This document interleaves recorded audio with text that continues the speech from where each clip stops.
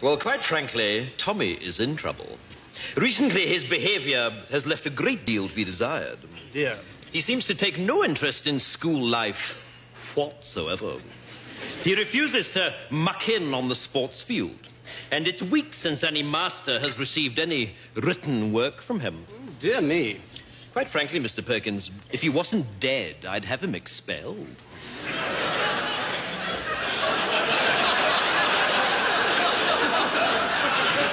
Beg your pardon? Yes, expelled. If I wasn't making allowances for the fact that your son is dead, he'd be out on his ear. He's dead? Yes, he's lying up there in sick bay now, stiff as a board and bright green. And this is, I fear, typical of his current attitude. You see, the boy has no sense of moderation. One moment he's flying around like a paper kite, and the next moment he's completely immovable. And beginning to smell. How did he die? Well, is that important? Yes, I think so. Well, it's all got to do with the library. You see, we've had a lot of trouble recently with boys taking out library books without library cards. Your son was caught, and I administered a beating during which he died.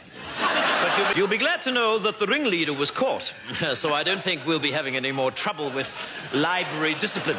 You see, the library card system... I'm sorry. You beat my son to death? Yes, so it would seem. Please, I'm not used to being interrupted. Well, exactly what happened? Well, apparently boys were just slipping in the library and taking the books. No, during the beating. Oh, that? Well, one moment he was bending over, the next moment he was lying down. I mean, deadish. Mr. Perkins, I find this morbid fascination of yours with your son's death quite disturbing. What I'm talking about is his attitude. And quite frankly, I can see where he gets it from.